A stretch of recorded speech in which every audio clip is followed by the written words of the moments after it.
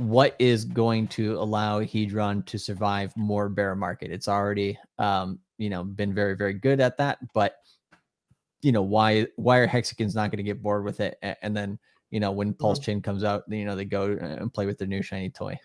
Yeah. Well, definitely the new shiny thing of Pulse Chain will take attention away from Hedron. Like that's pretty much guaranteed. But if you have Pulse and Pulse X, you have your own thing. You can also pay attention to that too. But why Hedron would survive bear markets, both this one and future ones to come, is essentially if you believe Hex will survive over these times and thrive, then there's a high chance that Hedron will too.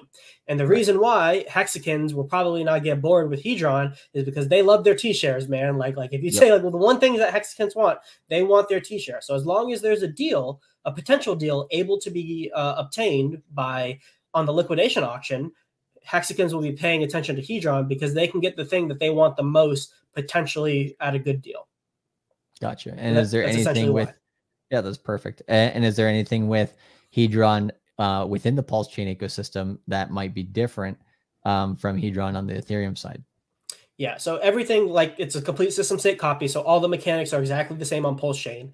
And there is one small difference that I talk about on Ethereum versus Pulse Chain, and that is because the gas fees on Pulse Chain are so low, the viability of minting Hedron at a higher frequency, the minting Hedron at a higher frequency is more viable from a gas cost perspective, right? So if you're paying, say, on average, like $2 to mint your Hedron, and the Hedron that you're minting is worth 50 cents, you're not going to do it.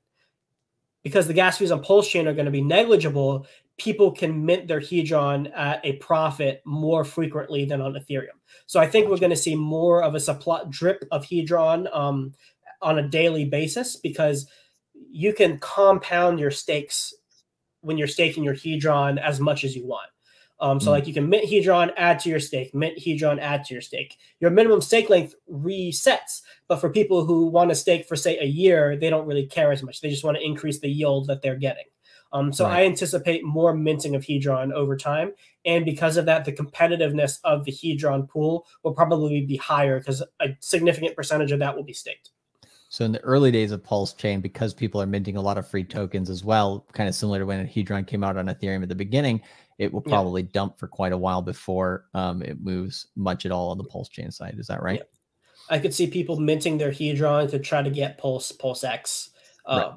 Yeah, because that's where the attention is going to be. So yeah, expect a dip. The attention is going to be away from it. But if you're somebody who's looking to accumulate a long-term bag, that's probably the time to start. Oh yes. Oh yeah. And I mean, do that.